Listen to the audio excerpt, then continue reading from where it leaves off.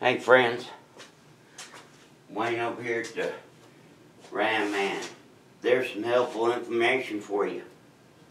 Different ways to get a hold of us.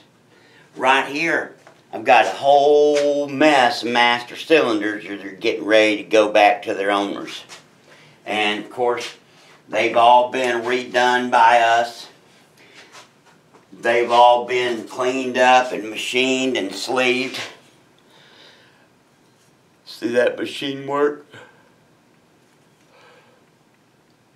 All the threads chased. Here's one of my NOS 917 ones. As you can tell by the flange, it's never been bolted up to anything. 9171, getting ready to see some more. Well, I guess this one's not mine anymore. I guess it sold this weekend. It's a 123, I guess 23. So, here we've got some clients. We have, let's see, some of the rarest in the world. There's a 9171 for our 70E bodies.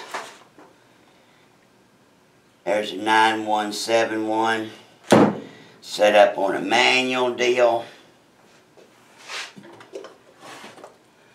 There's 346 1187, used 71 through 74. That snout style master cylinder that I talk about, 71 through 74.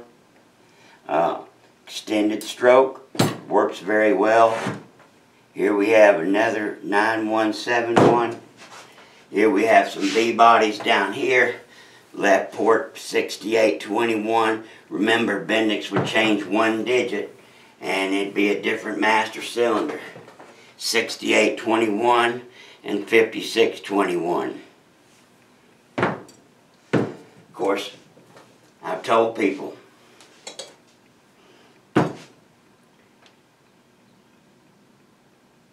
here's basically our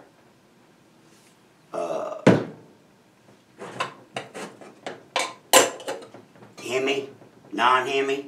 If you had told me that these 6821s were going to be more valuable than Hemi years ago, I'd have told you that you were smoking peanut butter. Here's one getting ready to go out to a customer. And we also do a lot of Fords. Most people don't know it. This is that Mustang master cylinder that they're all looking for. Remember, my Mopar was used Bendix, and so did Fomico. So, there you go. Here's a whole bunch of master cylinders that we've redone completely and getting ready to go back home. God bless you. God bless America. And if you need a master cylinder all sleeved and redone, we got you covered. Bye.